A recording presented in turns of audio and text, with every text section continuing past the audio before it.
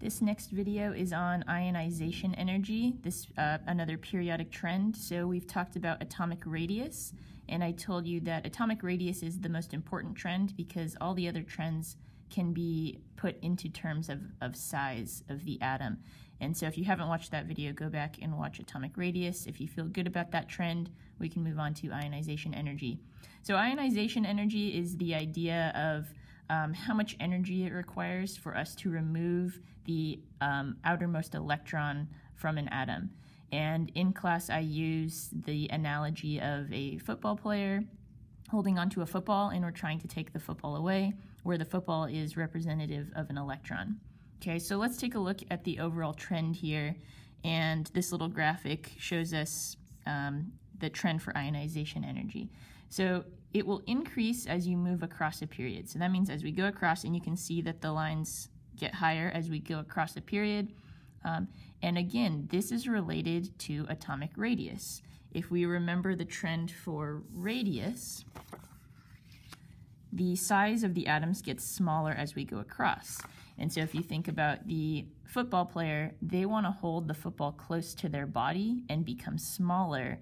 And that way it's going to be harder for you to take the football or the electron away from them, right? So as we go across, when the atoms get smaller, the energy that's required for us to take the electron goes up, okay? So the ionization energy increases as we go across as the atoms get smaller. Because it's smaller, the electron's closer to the nucleus, and it's harder for us to take away. So the trend as we go down a family is also the same and related to atomic radius, because we know that as we go down for atomic radius, the size of the atoms gets bigger, right? So that means you're holding the football or the electron farther and farther away from you, making it easier for someone to take it away. So as we go down, the ionization energy actually decreases. It becomes easier for us and requires less energy for us to take the electron if it's farther away from the nucleus, okay? Because those atoms are larger and their electrons are farther away from them. So that is why I told you that atomic radius is the most important trend. It is related to these other ones. So we can see as atomic radius decreases, as the size of the atom is very, very small, its ionization energy is going to be very, very large. So that means we said last time that helium, right, was the smallest element. That means it's going to have the highest ionization energy because it's holding its electrons so close to its nucleus and it's very small. It's going to make it really hard for us to take the electron away. It's going to require a lot of energy for us to take that away. On the other end, we said that francium was the largest element.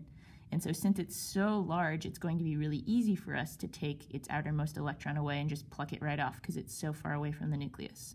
Okay, so again, we can use francium and helium for us to compare ionization energies.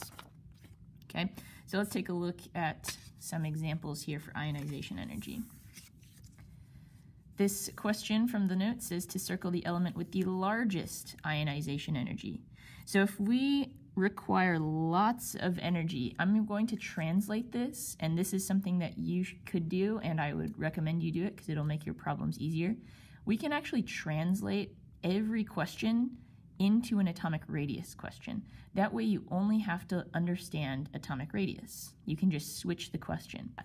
So when it asks for the largest ionization energy, that's saying it's going to require a lot of energy for us to take the electron. So if you think about how you're holding a football, right? If you want to make it really hard for someone to take it away, are you holding it close to your body or far away from your body? Probably wanting to hold it close to your body, right? Which means that we're looking for the smallest radius. Okay, so largest ionization energy means smallest radius.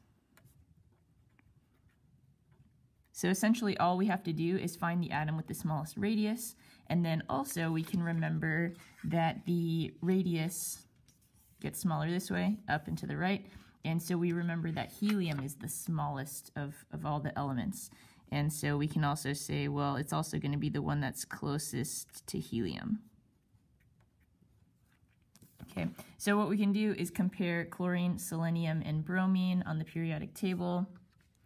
So chlorine, selenium, and bromine, so these three right here.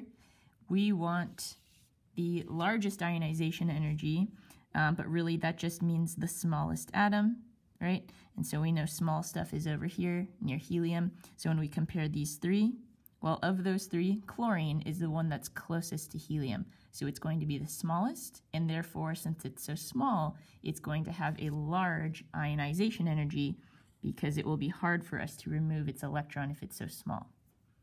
Okay, so that's how we can do that. Let's do one more. Circle the element with the smallest ionization energy.